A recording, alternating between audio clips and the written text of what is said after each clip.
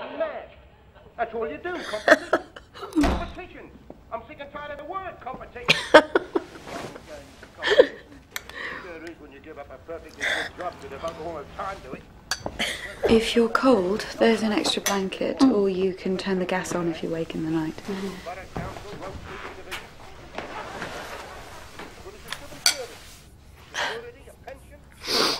I used to think the worst possible thing would be to be like you. But I can never be like you. I can never live so lightly. It all matters too much to me.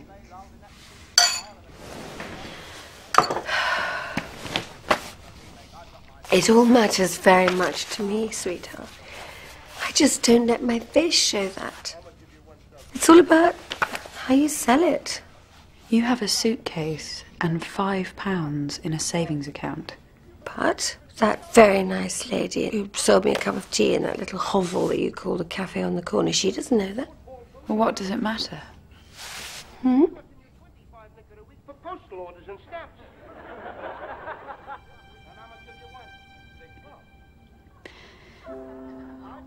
Why do we have to be married? Or not married? Why can't we do what the hell we like? Men can. They can sleep with women without getting a name for themselves. They can have careers. Darling, you have a career. You have a career.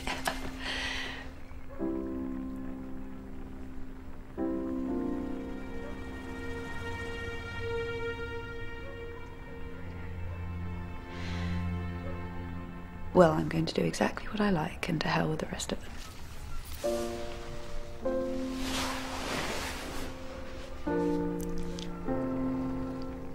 What? You're more like me than you know. Ladies and gentlemen, now follows a short address from the leader of the Labour Party, Mr. Gatesfield. Good evening. It has been a tragic, terrible week. Indeed, a tragic and terrible day.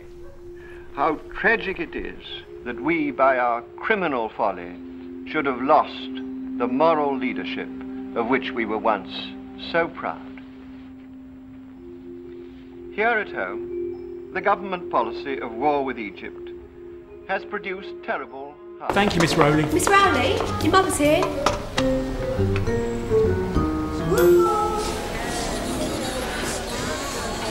If it's pink, it's fish paste. I can't stay much longer. It's madness today. You should have gone to that little Italian. When did you cut your hair? Last month, perhaps. I don't remember. Platinum would suit you, darling. Yes, I wanted to look like a lady who works the docks. Insisted on coming, so we mad keen to know what we do here. Or is she checking out on us? Darling, why don't you sit here? I've got to go, Ma. Oh, 5 more minutes.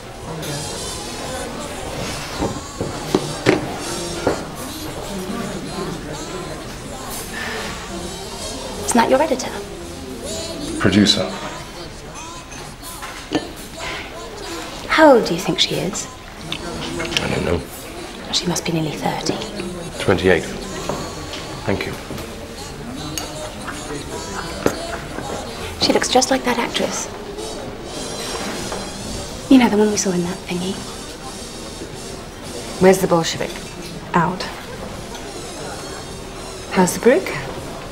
Anchor. He's fine. I expect I haven't seen him in weeks. How's Bill? Clive?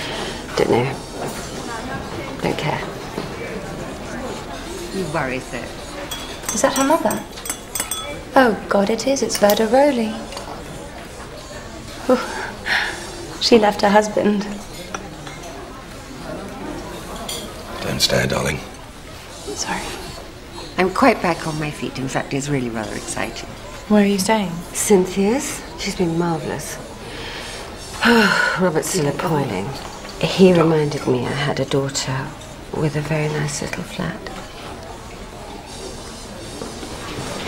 Oh, please, God, no. try not to... Miss Rowley, I must apologise. Marnie insists Yes, Karen Leslie. Hector doesn't agree with me, but you look just like her. The Embezzler? Have you not seen it? She's terribly good. No. Hector hates it when I pop in. No, I don't know. Everyone is just so curious. This is my mother. Hello. You must be very proud. Hello. That's my baby doll. We have to go. Leave. Yes, we should go too, darling. Baby dolls? I'll be 28 in August. Why not Belle or Isabel, the name that you christened me, rather than something you'd call a showgirl? The lock's broken. You have to lift the door a little and then a quick push and you're in. There are some cold chops in the refrigerator. Help yourself if you're hungry. I'll be back by 9. I won't forget this, sweetheart. Yes, you will.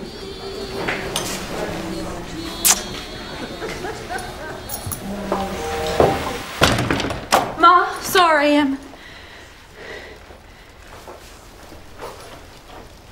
He rang. Yes, he did. Oh, don't do that. They always telephone, darling. In the end. Right. That's right. Have you even heard the news today? Egyptian troops. Doesn't matter.